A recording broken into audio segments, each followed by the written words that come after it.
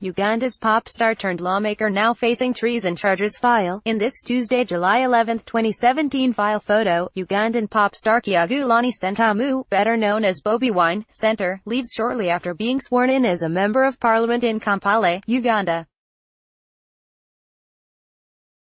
On Thursday, August 23, 2018, Ugandan military prosecutors withdrew weapons charges against the jailed pop star and lawmaker who opposes the longtime president.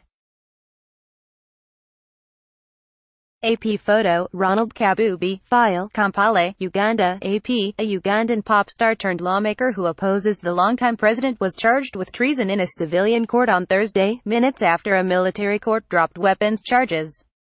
The new charge was bound to bring fresh outrage from Ugandans and global musicians after Kyagulanyi Ssentamu, also known as Bobi Wine, alleged he had been severely beaten while in detention.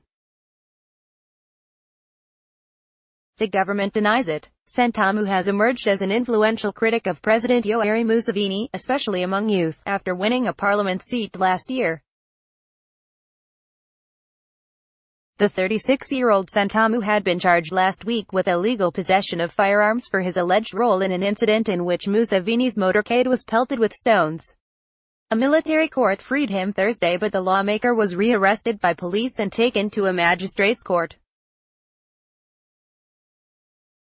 Ssentamu had to walk with support during his appearance in military court and appeared to cry as he rubbed his eyes.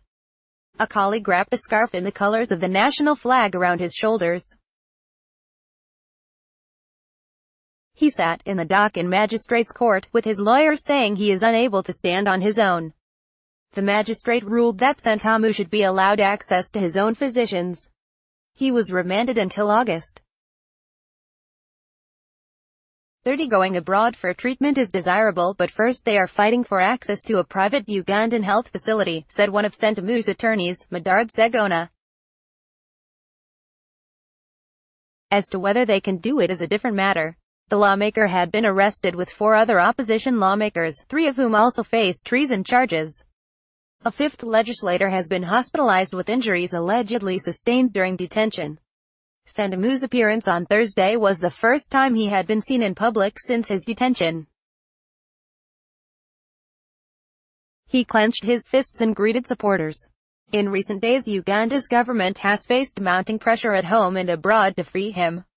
Security forces have violently put down street protests demanding his release. On Thursday, other opposition figures expressed concern about being targeted by security forces. "Every way out of my home is barricaded since very early today," Kizza Besigye, a 4-time presidential challenger who has been jailed many times, tweeted. Police spokesman Emilian Kayima later said Besigye was arrested when he tried to force his way out. Police also deployed, under what the spokesman called preventive arrest, at the homes of certain Ugandans after receiving intelligence that some wanted to engage in criminal activities. Ssentamu's arrest came after he was campaigning in an election to choose a lawmaker in the northwestern town of Arua. Museveni also was in Arua at the time, campaigning for a rival candidate who eventually lost. While the president was departing, authorities said, his motorcade was pelted with stones by people associated with Ssentamu and the candidate he backed, Kassiano Wadri. Ssentamu's driver was shot and killed, allegedly by security forces. In a statement late Wednesday, Museveni accused unprincipled politicians of luring youth into rioting. Responding to calls on social media to, "Let us therefore wait for the courts and see what they decide," Museveni, a U.S. ally on regional security, took power by force in 1986 and has since been elected 5 times. Although he has campaigned on his record of establishing peace and stability, some worry that those gains are being eroded the longer he stays in power. The 74-year-old Museveni is now able to seek re-election in 2021 because Parliament passed legislation last year removing a clause in the Constitution that had prevented anyone over 75 from holding the presidency. Ssentamu publicly opposed that decision.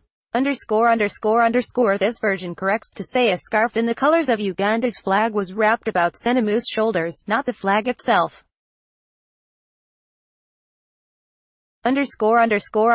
Follow Africa News at https://twitter.com/app_Africa. Copyright 2018 The Associated Press. All rights reserved. This material may not be published, broadcast, written or redistributed. Advertiser content.